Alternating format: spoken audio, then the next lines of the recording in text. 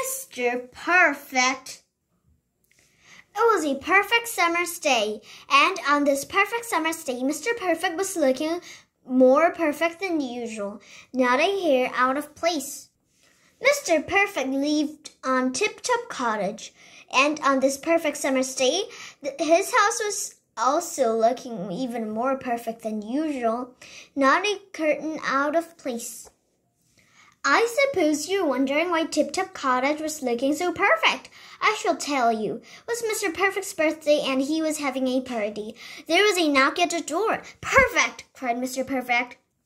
"How very kind of you," he said, when he saw that all his guests had brought wonderful-looking presents. "Please do come in, and if nobody minds, we'll open the presents later." Nobody minded in the least. Well, almost everybody. "What's that?" roared Mr. Uppity. "I don't have time to waste, you know. You'd better make sure we don't get bored today." Do you think this upset Mr. Perfect? Of course not.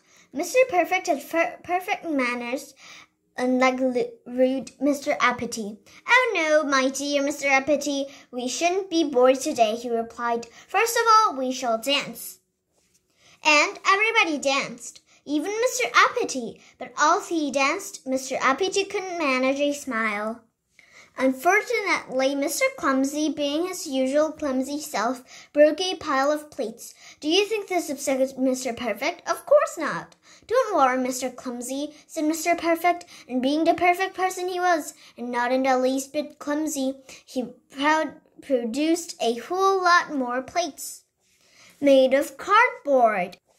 Then he brought a cake. It was huge. It looked wonderful. It smelled terrific. And Mr. Greedy thought it tasted delicious. He gobbled up the whole cake in 3 seconds flat.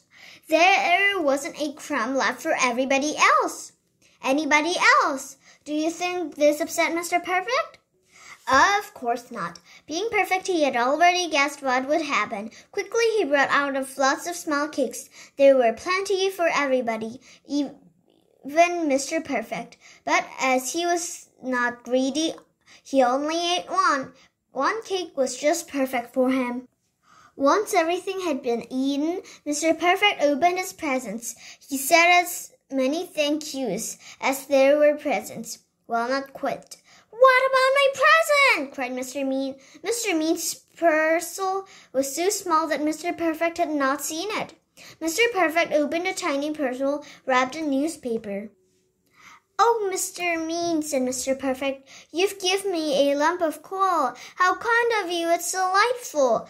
"If I'd known, I'd only have given him a half lump," grumbled Mr. Mean. "That's it.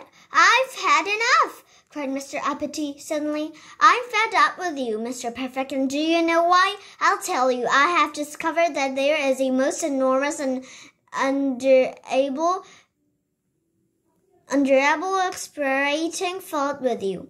Would you be so kind as to tell me what that might be?" asked Mr. Perfect as politely as ever.